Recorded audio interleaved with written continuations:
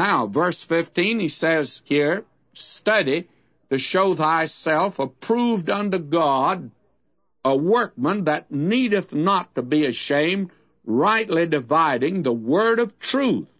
Now, that's another thing. A child of God is a workman. And here he is to show thyself. Actually means to present thyself. Study to present yourself unto God. A workman here evidently means a teacher. And this is the fifth figure of speech. A child of God is a teacher. And that means he's to be a student, and he's to study, that needeth not to be ashamed, rightly dividing the word of truth. And that means to handle rightly. Now, I want to hold that for just a moment, because I feel like this is, frankly, rather important here. To rightly divide the word of God means that he's to be a skilled workman, like an artisan, a student of the word.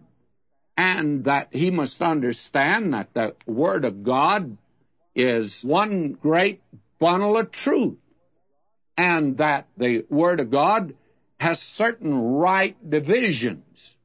And the Bible is built according to a certain law, a certain structure, and that must be observed and obeyed as you go through the word of God. And you just can't lift out a verse here and a verse there and ignore a passage here and a passage there. Now, that's actually the main reason that we teach the entire Word of God. Because my feeling is today that it's so easy to pick out a passage here and a passage there. But the Bible is not that kind of a book. Now, I quoted to you some time ago from an article. Now, here's a quotation from that. Now, this reveals the ignorance of a man to recognize that the Word of God is one great unity that needs to be rightly divided to properly understand it. Now, I'm quoting him.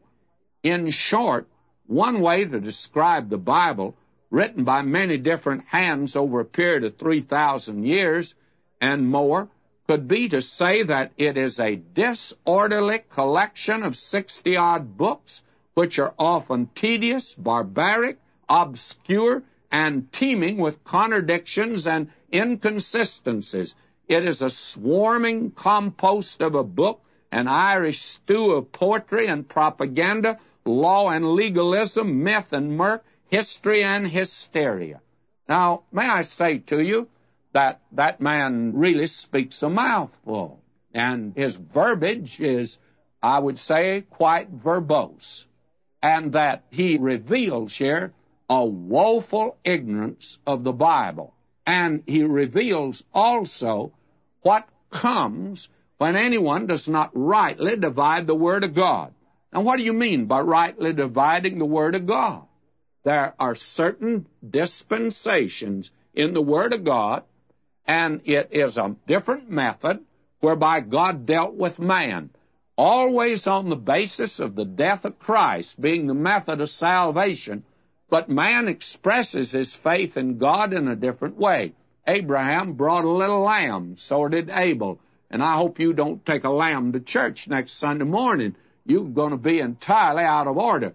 Now, it's all right for Mary, who had a little lamb that followed her to school, but your little lamb shouldn't follow you to church today, because already the Lamb of God that taketh away the sin of the world is come. We look back.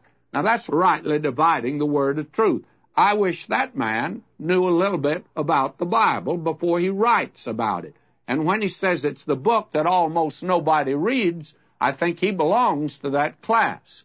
And before any man can speak authoritatively on any subject, he ought to know the subject to a certain extent. And I'd recommend that this brother study the Word of God. Now, a child of God today needs to do that. And I do want to say to you, when I began, I went to my denominational school, and to me it was utter confusion, the Bible was. And I would rather have agreed with this man. And then there was put in my hands Scofield Reference Bible. And I got under the teaching of a wonderful pastor. And that led me to listen to men back in the old days like Dr. Harry Ironside, Dr. Louis Sperry Chafer, Dr. Arthur I. Brown, and those men bless my heart and bless my soul. And the Bible became a new book. That's what he's telling Timothy.